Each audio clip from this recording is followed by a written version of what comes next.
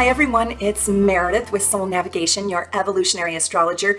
Today we've got a really big video to do because we're going to talk about Gemini rising, and we're going to go into it in a way that is much deeper. It's going to be a little bit gritty and a little bit raw. If you are a Gemini rising, this is the place for you. I'm going to tell you some new aspects and angles to Gemini rising that you might not yet know about. I'm also going to talk to you about Gemini rising in the shadow side and in the side that hasn't been exposed too often. When you read about Gemini in the books or you look at a lot of the videos, it stays kind of on the surface. It stays kind of in the space and the place of Gemini's smart, Gemini's the communicator, right? And it doesn't go into the depths and the core and the soul and the subconscious coping mechanism and the why. And I like to bring you the why. So I also want to invite you at the end of this video, please go watch my entire Gemini playlist so you can really become sort of fluent in Gemini's subconscious language. Why is Gemini the way Gemini is? So first, I want to go into the psychology of the ascendant. Now, maybe you've watched my entire rising sign series. And by the way, I kind of hope that you have, because it is relevant and it is profound for everybody, because you have every single sign in your chart. And in my rising sign series, I go a little bit deeper into the characteristics and the subconscious programming of each sign. So I do recommend that you kind of take some time and binge watch the entire rising sign series. So let's talk about the psychology of the ascendant. And it's important that you understand how important the ascendant actually really is. It is, I think, one of the single most important elements in the chart because it sets up the dynamic of your entire zodiac wheel. Your natal chart will be determined basically by the degree on your rising sign, and that can only be determined by your time of birth. When you know that, you get your rising sign, and then that sets up the cusp to each house. So where do you have Gemini in your chart? Wherever you have Gemini in your chart, whatever house it's in, this is how that particular area of your life will act and react to the world, okay? If you have this in the 11th house, but you have no planets in Gemini, let's say, but let's say Gemini is on the cusp of your 11th house. Well, listen to this video and think about how you work with groups and organizations and friendships and friends. And I will be probably speaking about how you subconsciously deal with friendships and how you are inside of groups and organizations.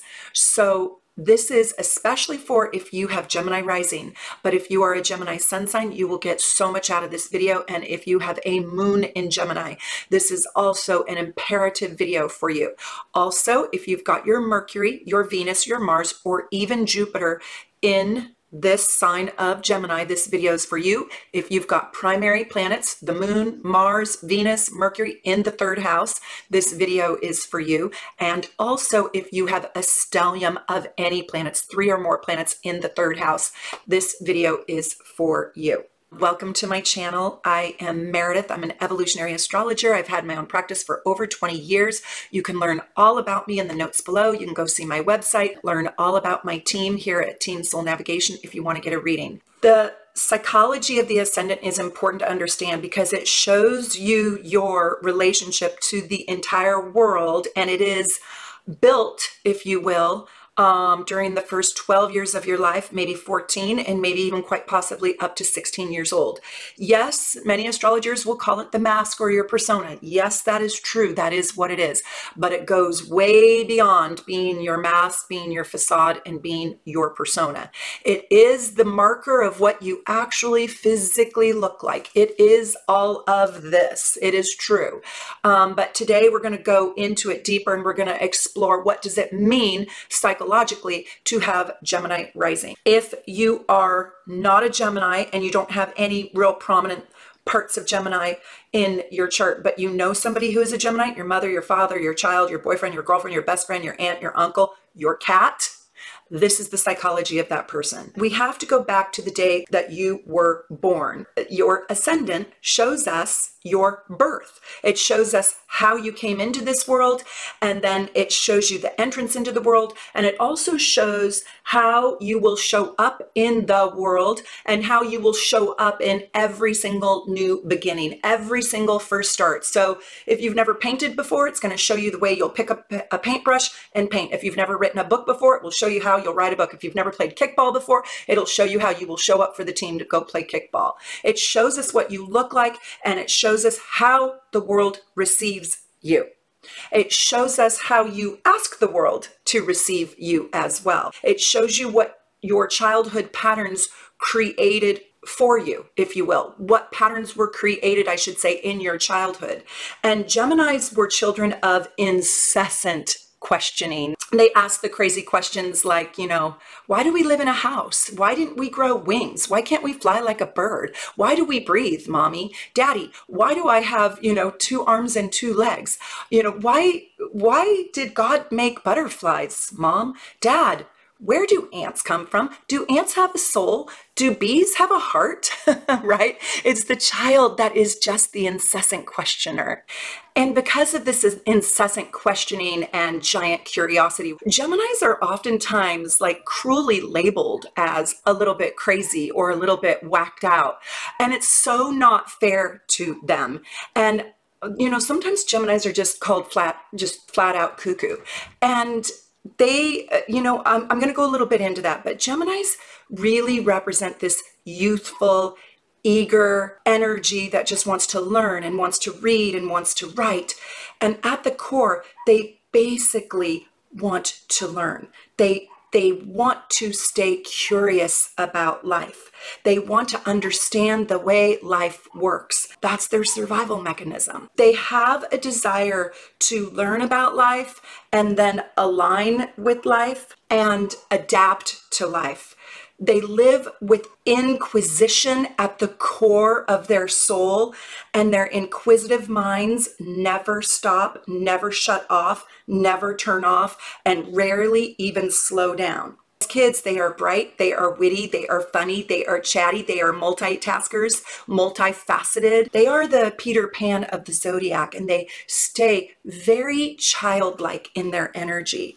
I also like to call Geminis, and Gemini risings especially, the nimble fountain of youth. These are the people that turn into the grandmother doing splits at age 90 and take yoga classes at age 85 still. You will probably stay forever young if you are a Gemini rising. Gemini risings grow up in an environment that promoted curiosity, and learning was absolutely critically important to their family. They are the reporter, they are the writer, and they become the communicator. These kids probably never shut up. Yeah, they're the ones talking in class. Love you, Geminis. Mwah. Language and their voice become their gifts and their talent and their tool. Language is the prioritized tool in their toolbox, and they get this from a young age to use their voice. Now, they also learned at a very early age, growing up, to detach and to develop objectivity. They are not subjective as much as they are analytical, and they are objective. They learned at a really young age also, they've got an engineering side to them, how to classify things and how to put things in order. They created the ability to analyze and even sequence data, right? Become a programmer, or put all the blue Legos here, all the yellow Legos here, all the red, all the purple, all the green, right? They learned sequencing at a super young age, and they probably talked really early. Geminis as a baby and in their formative years has an obsession or a compulsion to learn all about what life has to offer them and to learn all about options and opportunities. They like to understand the multitude of opportunities that are available to them. That's where they sort of developed their attachment to having choices and their attachment to diversity. That's where they developed the desire to not be pinned down to just one thing. They are the sign, Gemini risings, of options, options, options, right? They feel quite suffocated when options are taken away from them. Geminis learned from their early childhood the art of detachment and they learned this from others. For some reason, they had to learn emotional detachment. Let's dig into this just a little bit deeper. You have to know this about Geminis in order to be involved with your Gemini, or in order to be a Gemini, and to be involved with a Gemini and not get your feelings hurt, and to be a Gemini and to understand why people sometimes get their feelings hurt, right? So when the shadow side takes over in Gemini, it's a little bit rough. It's like almost a split personality in a way. And this is the detachment. While you see them present with you inside this conversation and this dialogue, you feel them at the same exact time a little bit missing. You feel this vacancy a little bit. You feel them somewhere else while they're standing right here with you on this train track talking to you. Trust me, they feel this too. They're just used to it, but you're not. And it's easy to get your feelings hurt. They learn how to adapt to the external world while they hide their deeper, more internal world. They hide that. So they're living in two spaces. What's going on in here, and then what's going on out there. They develop a persona, a mask, a coping mechanism that is very astute and very smart. And because it can split and fraction itself off, I should say fracture itself from itself, and be sort of in two places at one time, and because they have this amazing curiosity, Geminis learn to become externally, socially, and culturally, and even aesthetically very, very aware. They're astute. They learn how to multitask as a survival mechanism, but they learn how to maneuver in and out of all kinds of environments. They learn, and remember the word learn, okay? Because that is their middle name. That is their core value, to become nimble and to become agile. And they learn this at a very young age, how to manage, how to handle, and how to talk to all different kinds of people, all different types of groups, all different kinds of organizations. They can talk to different tribes, different classes of people, different cultures, different kinds of people, all walks of life at a very, very young age. They've mastered the art of communication to all people. Their environments required of them to understand cultural diversity, communicative diversity. They learned how to have poise and have certain kind of mannerisms, how to fit into subcultures and groups that are different from themselves. And they do this to survive, and they're good at it. They've come to master variety. And I notice that a lot of people don't talk about them that way, but they are here to understand, work with, and master the concept of differences and varieties. Geminis can oftentimes understand the outer world's expectations of them, and they can become a mimic. They're great. That's why they're great at languages, and they can do impersonations really easily too. They can become a mimic or a copycat in a way. Just doing what they learn, doing what was taught is right and wrong and good, all while hiding what they really feel on the inside, or not even truly being in touch with their own preference. So this is how they have sort of a split personality. And this can actually be how they detach, or even worse, how they don't even know what their own preference is. Sometimes they don't really have an ability to get in touch with what their genuine choice is. And instead, they just sit in conversation with you, mimicking what they believe is the etiquette of that group, or what is the desire, or what is the opinion of that group when they're sitting face to face with you. Like all air signs, they become a reflection of you. And So to your face, you see this highly communicative, highly adaptable, very versatile, very smart, astute person embodying the idea or the concept or the values that the two of you are sharing, all while their true identity is a little bit lost, scattered, disengaged, or at worst, even unknown to them. You know, Geminis oftentimes, especially in their formative years. Now, as they get older, they research this more and they undo this in themselves, usually after the age of 36. But if you're a young Gemini and you just feel like you're a little bit lost, or you're a little bit scattered, or you don't know exactly what you want or where you want to go, it's okay. It's okay. This is common. This is how you're programmed. And you're like a mosaic, collecting those tile pieces to create a larger story. And in time, this will probably sort itself out, especially if you want it to. It's common for Geminis, Gemini rising, Gemini moon, Gemini Venus, packed third houses, to not know what their truthful opinion is, because they prefer. The reason why this happens is because they're more comfortable living in the questions and the curiosities of life rather than living in the definitive answers and the definitive black and white opinions. They prefer to live in the curiosity. You know, at the saddest level, they don't know who they really are in a definitive way, because they're always changing their opinions and living in the variety of who they could be, who they might be, who they want to be, who they once were, right? And at the sadder level, they're a lost soul. And then at the very, very saddest level, so the Gemini that is just so wounded and so broken, they feel literally like the lost soul, but the lost soul that will never be found, just kind of like space dust. So try that feeling on. Really go into that.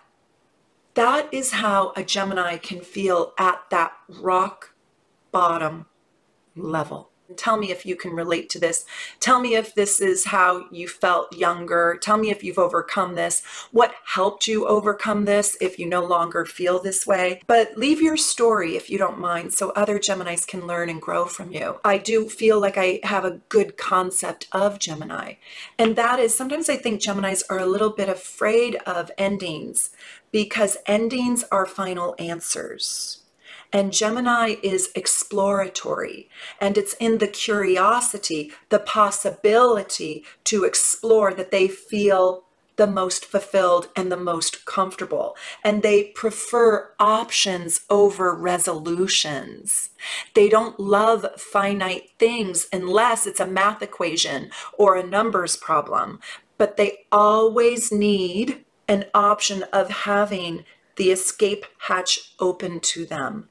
They will feel suffocated. So hopefully they find partners and build families that can grow with them, who are not frustrated by variety and trying on all kinds of different things. And Gemini is in its shadow side, underdeveloped, undeveloped, or if they've been severely beaten down in their formative years and they don't come with the self-esteem or self-confidence that they need to survive their world, what happens is they detach emotionally, and they become so detached from their own internal emotional world that they don't actually even know what they want for themselves or for their lives. And that lonely feeling is so unbearable that what they do is they go on a quest to learn everything about life, to keep emotional feelings at bay, to live in the mind instead of the heart. The heart is where the pain lives. And so they like to keep the pain at bay by over-investing in the mental processes of life. They go into their minds, and this is why they overdevelop their thinking and their learning, singing or playing the piano or learning music or learning language, and learning how to talk and communicate. And they are oftentimes like unbearably incessant talkers. Gemini risings especially, not always Geminis, but Gemini risings are usually incessant talkers, especially if they've got their Mercury in an outgoing house. Like if they have their Mercury in the ninth house, they probably don't shut up. If they have their Mercury in the third house, they probably also don't shut up. If they have it in the seventh house, they're probably giant talkers too, because then they're, well, and if they have Gemini in the seventh house, like if they have their Mercury in the seventh house, that means, yeah, they're going to be Sagittarius rising. So they're probably incessant talkers. So if they have an extroverted chart, you know, if they've got a lot of Scorpio and Cancer and Virgo, they might be more shy. But most Geminis I know are big, big thinkers and big, big talkers. My dad was a Gemini, and I would not say that he was a big talker, but he had a lot of Pisces and a lot of Cancer in his chart, and he had Pluto on the ascendant. So that kind of kept him sort of like, he had big thoughts, and you could always see his mind overworking, but you had to work a little bit to get him to talk. However, he was a beautiful, beautiful communicator.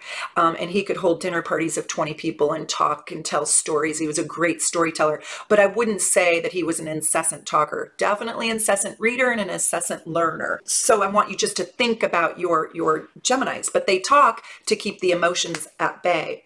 If you think about it, talking and thinking and analyzing and learning is a brain muscle, and their brain muscles are big.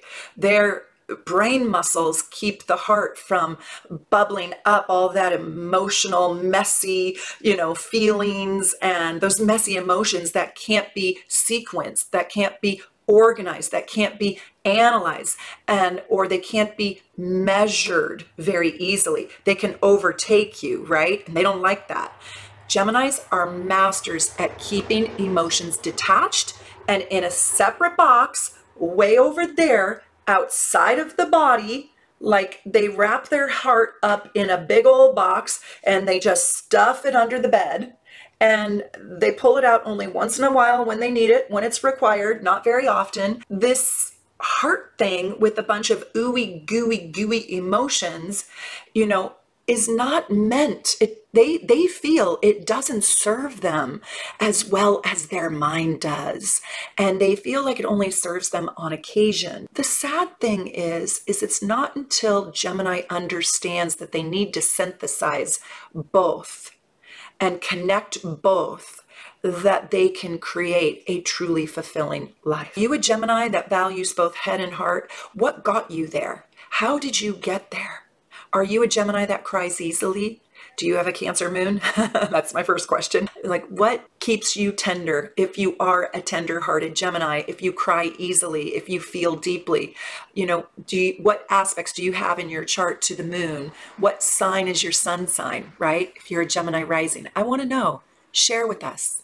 Now, I want to tell you, this doesn't mean that Geminis don't have a heart or Geminis don't have emotions. They do, and they have big feelings. They do. That's the whole point of keeping them detached and over there, because they're too big to deal with. It's just detachment creates a couple of things, efficiency and speed. And efficiency and speed are two of Gemini's most favorite things.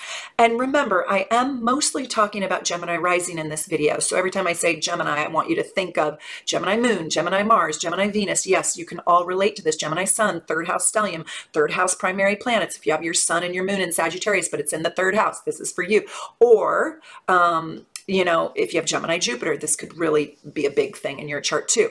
But this is predominantly Gemini rising. The reason why Geminis are so attached to efficiency and speed is because we can't move quickly through all the things that life, you know, has for us to explore. If we're like slow as a, you know, Taurus, we can't get through everything we need to get through. I mean, we're here in one lifetime, and Geminis are very aware. They're very aware, probably the most aware, maybe Sagittarius is second, on how much there is to do in the world. And I got to get it all done. Do you realize I got to live 22 lifetimes just in this lifetime? And all those sticky, icky emotions that are so big and so deep and so dark, and they're going to have me plod through like mud or quicksand. I'm going to sink. I don't have time for that. I got to live 22 lifetimes between now and tomorrow morning at 9. I'm a Gemini. I'm a Gemini rising, right? So Geminis learn that they want to process emotions very fast. And emotions slow us down. Emotions have us slog through the quicksand or the mud. And so it's really going to slow me down. And I don't have time for that. So I want to process emotions fast. I don't want to go too deep. I don't want to get sticky. You know, emotions are like the sticky paper for mosquitoes, like, you know, the fly paper. That's what it's called. Yeah. That's what emotions feel like to Geminis a lot. It doesn't mean they don't have them. It's just that it takes really slowing them down to want to talk about them, go into them, discover them. And one thing that I notice is if you enter the head to get through the heart, like, let's really understand where you're coming from. They can go there. But if you're just going to dump a bunch of emotions out like a puzzle, no. I should say, if you're just going to dump out a bunch of emotions like soup on the floor, nope, they're not interested. It's like clean up aisle 10. Yeah, they're not interested. But if you go into emotions in a real logical way, like talk to me about why you feel this way, they will analyze their emotions, and they're pretty damn smart about them too. But you have to enter through the mind. So Geminis are oftentimes overwhelmed. You'll notice this when you talk to them. And it's because, like I told you before, like Sagittarius, they understand the vastness of every single thing. If we're going to talk about, I don't know, flowers. Well, think of the 82 million different things you could talk about flowers. The variety, how they grow, what kind of soil, minerals they need, what they need, you know, how many can you plant? Like it goes on for endless information, right? So they understand this vastness, and that's why they get overwhelmed, because, I don't know, they see the labyrinth or the rabbit hole or the black abyss in every conversation, every idea of life. Let's talk about Geminis and how they got this way, okay? Because this is really important, and this is their early childhood. So in their formative years, Gemini risings often grew up in a family that encouraged big learning, and they came from parents who believed in being smart, and who believed in cultural diversity, probably. And they believed in a little bit of experimentation. Tell me if that's true, Geminis. Tell me, tell me, tell me. Tell me if your parents were a little bit experimental with different things like education. Like, hey, let's try Montessori school. Hey, let's try homeschooling. Hey, let's try this kind of food. Hey, has anybody ever eaten octopus or squid? You know, you were probably trying things that other kids weren't necessarily trying. So, you know, hey, let's have an open marriage. Hey, let's be real about what marriage is. We don't need to sign a piece of paper. Let's be two people in love and just create a union. You know, hey, let's visit the science center, and hey, let's learn. So this is the kind of environment that Geminis oftentimes grew up in. And they also probably grew up where the parents were a little bit more willing to show flaws. Not saying the parents wanted to, but there is something about wanting kids to learn objectively and see things for what they really are. They are oftentimes exposed to things that other kids are not.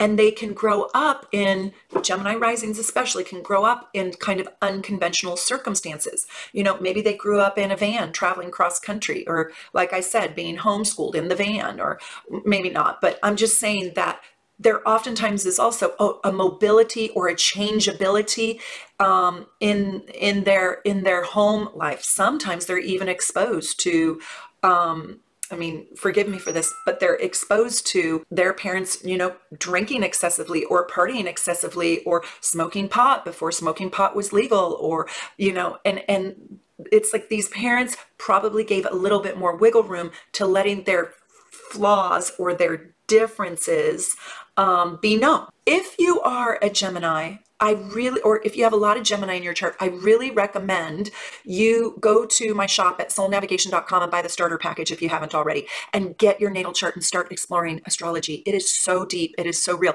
And if you already have your starter package, get my advanced Astro Gold package. You will love it. And it will show you the rulers of every single sign on each of your house cusps. It is so deep. And you get 2 reports in that plus your progressed chart in my advanced Astro Gold package. It is absolutely mind-blowing. It is amazing. It's amazing. Just so good. You'll love it. You'll learn so much. And I just found that peeling the astrological onion is so worth it.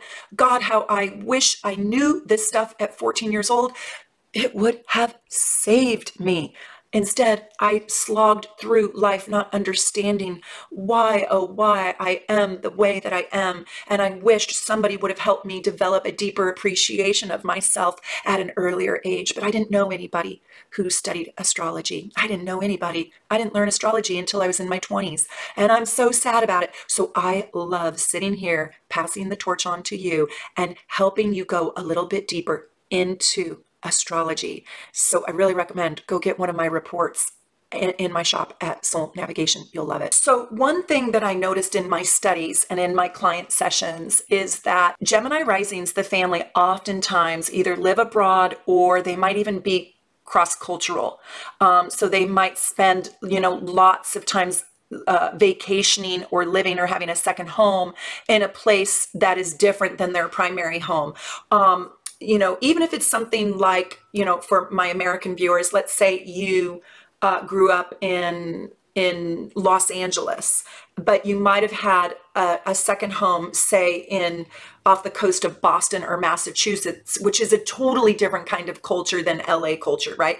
Or Costa Rica, or Italy, or France, or Asia, or a family that visited regularly from India, or there's two languages going on. But there's oftentimes cross-cultural diversity inside this family. It could also be mother and father have different cultural backgrounds, like I've told many of my people. And if you guys are a super supporter, I love you.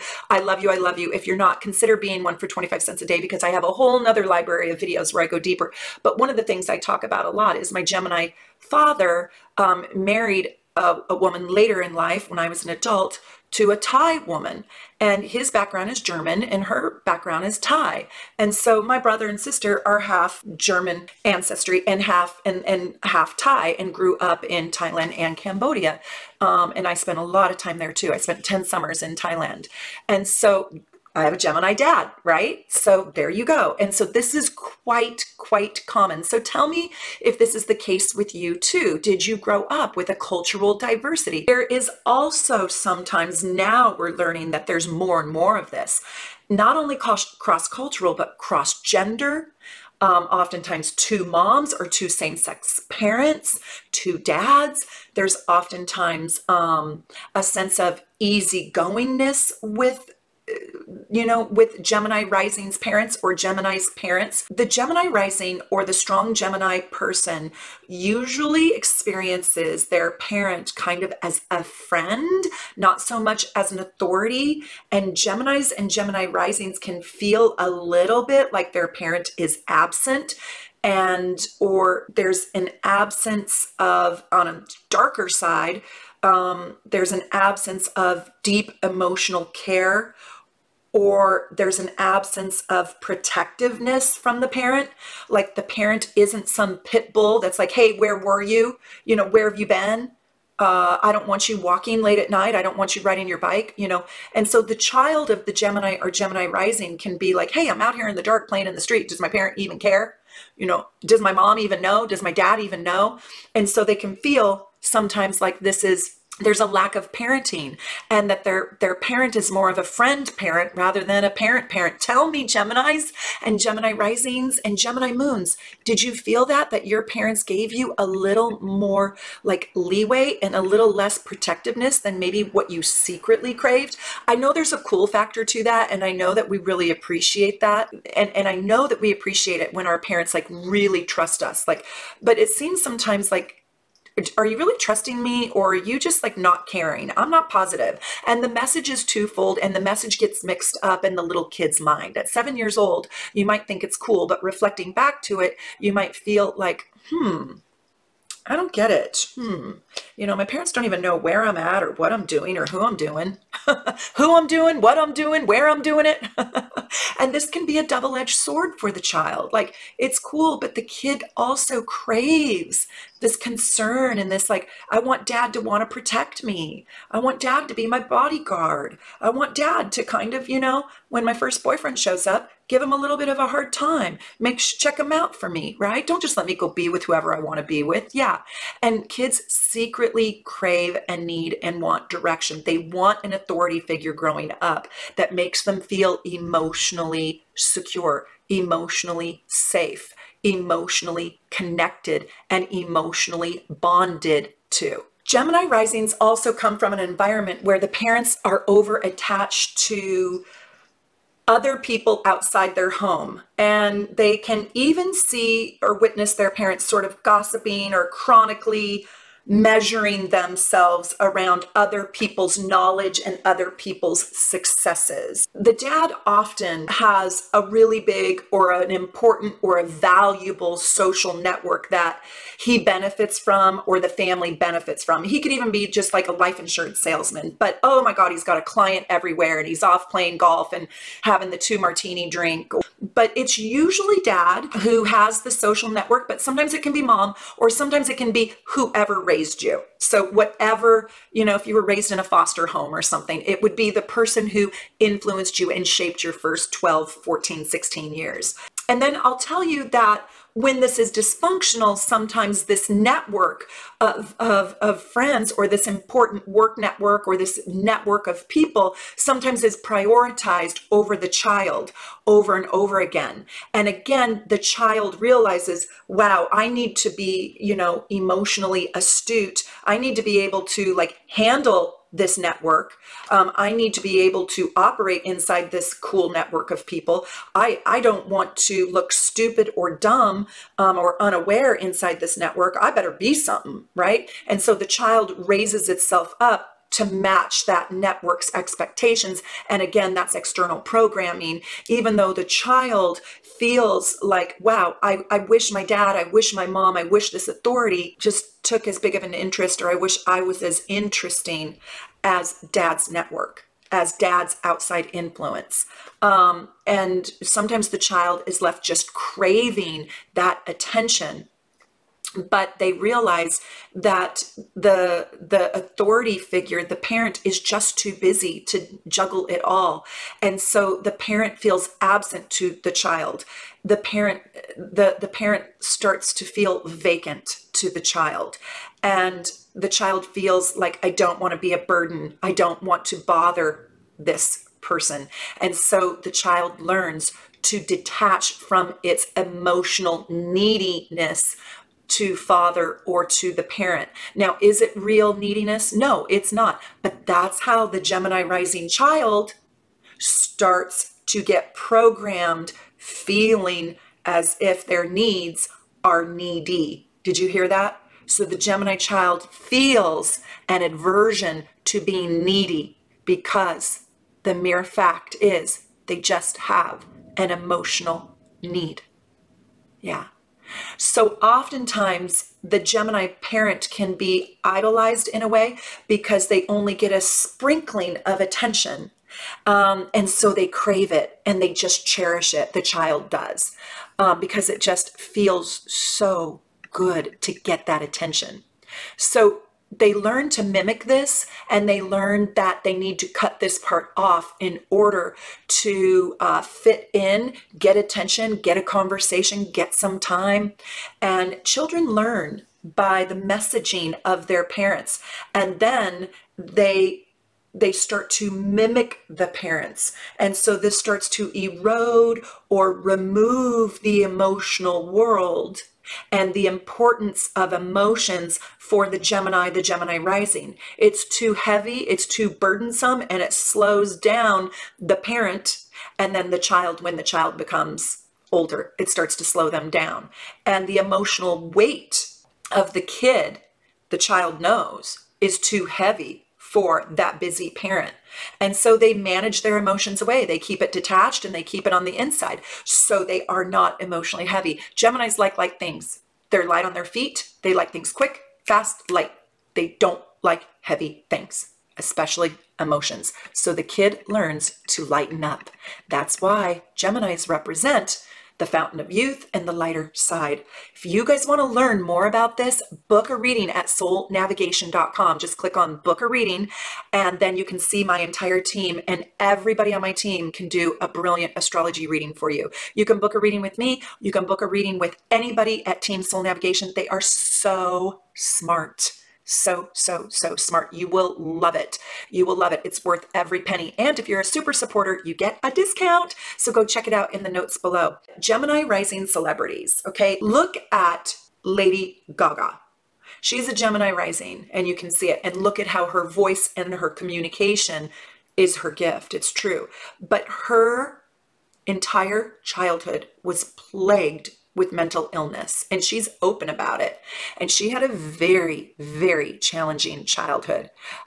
Drew Barrymore, she's very interesting. You know, she's Gemini rising, and she was placed in rehab at the age of 13, and she spent 18 months in an institution for the mentally ill, and she talks about it openly. She also attempted suicide at 14, and she was put in rehab after that again. And then after that, she stayed with David Crosby and his wife, and because she needed to be around people who were committed to the life of sobriety. She later described her life in this autobiography of her book called Little Girl Lost. Remember, I told you Geminis at their rock bottom feel like the lost soul? She actually emancipated herself at 15 years old from her parents. Talk about detachment, right? Total detachment at 15, and she went and lived in an apartment. And not every Gemini rising, you know, has detachment from cruelty. You know, in my life, I didn't have detachment from cruelty.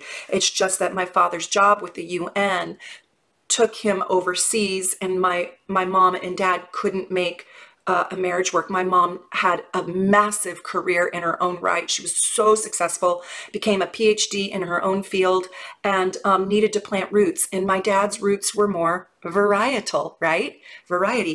His job made him move. And so it didn't come from cruelty. So detachment isn't always coming from cruelty. For my brother and sister, emotional detachment came from his death. So there was nobody there, right? So it's not always steeped in cruelty. Look at Sandra Bullock. So her father was in charge of the Army's military post office in Europe, in Nuremberg.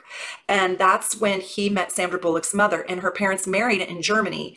And her grandfather was a German rocket scientist. I thought that was interesting. And then remember that movie she did with George Clooney, Brad Pitt, can't remember, but it was that outer space movie. I thought that was interesting. Her grandfather was a rocket scientist. And so for 12 years, Sandra Bullock spoke German her first 12 years and grew up in Nuremberg, Germany. And she lived in Vienna and Salzburg, Austria too. And she grew up speaking German, and there you go. Her voice, her acting, bilingual, right? And as a child, her mom went on to European opera tours. And then Sandra was detached from mother when her mom went on opera tours and was raised by her aunt and her cousin.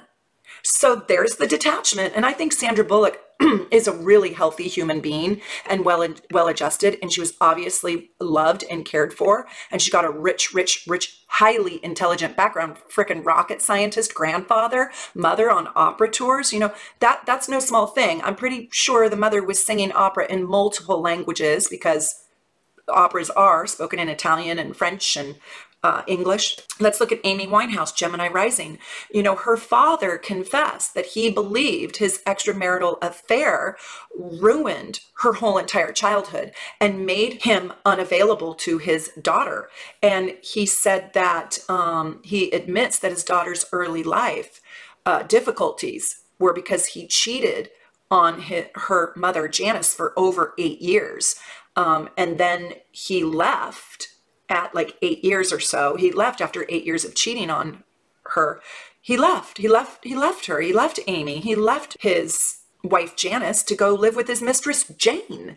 And he thinks that that's what destroyed Amy's life. Let's talk about one more, Pamela Anderson. She's really an interesting soul, and I think Pamela Anderson has a beautiful soul on the inside.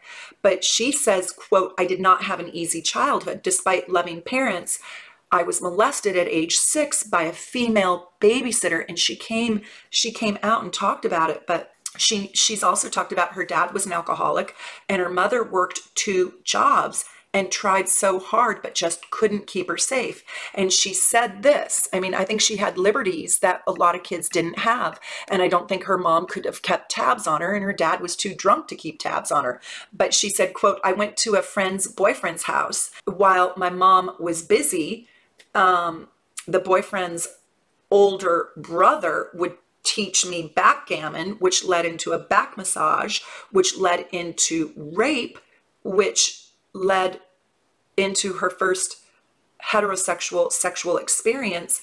And he was 25 years old, and this happened when she was 12. So she said she couldn't tell her mom because she felt that her mom was already carrying too heavy of a burden, and she didn't want to emotionally burden her mom or make her mom feel bad. So she just turned towards her love of animals and nature. And she said that, quote, "Until she had her own children, animals became her only friends."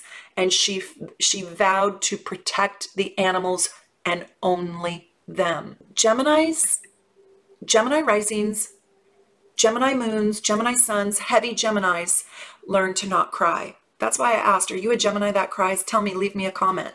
How you'll know, if the Gemini in your chart has a lot of squares to it, hard aspects, this is probably going to show up a little stronger in your life. Not all Geminis feel this, but a lot of Geminis, Gemini risings, can eventually feel alienated from their parents, just totally cut off. And they can oftentimes grow up to eventually see that opportunities and variety often ironically lead to a life that is very, very limiting in an ironic way. Because when there's so many options, right, you can be overexposed like Pamela, and you can grow up too fast like Drew, and you can sometimes get paralyzed by having opportunities, and you don't know which opportunity is the best for you because there's no guidance. All these options and curiosities can lead a Gemini to analysis paralysis, and this is a really serious thing for Geminis. Tell me if you feel this, where they get frozen not being able to make a decision, so they end up not making one, only standing in place trying to figure out what to do. I don't know what to do. I don't know what to do. I just have to research it a little more, have to think about it a little bit more. I have to like analyze it a little bit more. One more day. Let me think about it. I don't know. And they go in circles, never going anywhere. Right? Never developing themselves, never really getting in touch with their emotions, because emotions are not safe necessarily in a Gemini's world. And all of this can make a Gemini completely lose their identity, or actually never even build one. In older years, Gemini risings can literally have just a full-blown identity crisis around, who am I? I don't even know who I am. Yeah. And Gemini risings end up in a very, they usually end up with really mentally smart people, sophisticated learners, sophisticated thoughts. High academia usually runs in their family or in the background or the foreground, like Sandra Bullock's grandfather, the rocket scientist. The dad, is often filled with just this giant, robust wit and sarcasm and a sense of humor and a playfulness, and he's funny. And, he also has kind of an acerbic sense of humor, a very mercurial sense of humor, where he can kind of like have zingers or jabs or kind of like put people down. Yeah, that's Gemini. They can really be kind of like cutting a little bit because their wit is so friggin' fast. They can be kind of like funny, mean funny. Yeah. Think of like how a Scorpio might tell a joke. Gemini's like that, but usually a little faster zingers. And the child can be raised to be intellectual and smart and data driven, and they get the message that knowledge and school and networking and intellect is is important, and they are pushed to become mental achievers in their life because that is what success is, the mind. Yeah. And the child is often invested in and builds their confidence in the mental acumen and agility and gymnastics that they learn how to mimic and they learn how to do. Expressions of love are withheld, and they can actually even be non-existent. So eventually a lot of Geminis and Gemini risings end up rejecting their families or their fathers, especially in fear of not living up to their intellectual expectations of them. And sometimes it's the mother, but it's usually the authority person in the family, and they end up leaving the home quite early. And sometimes that's why they sink into other cultures that they feel will accept them even more than their own culture. They end up going into the world to find brand new mentors, new authority figures to put them on their eventual destined path, people who will accept them. I really want you guys to go watch my Gemini Venus video. I really want you to watch my Everything Gemini video and how to make a Gemini fall in love with you. Those are really good videos on my channel. So that's your homework, Geminis, to binge watch some of those videos, and to also do anything that gets you in your heart, gets you feeling passionate. Do anything that maybe even is like a little less smart and a little bit more joyful or fun or playful, that creates emotional attachment. I would say Gemini's destiny or destined path in life is to explore life with grand curiosity and open-mindedness, coming to understand the complexity of life and all of the complexity inside life, to share and to learn from others in a way that like leads them endlessly into the next chapter, and then the next and the next and the next.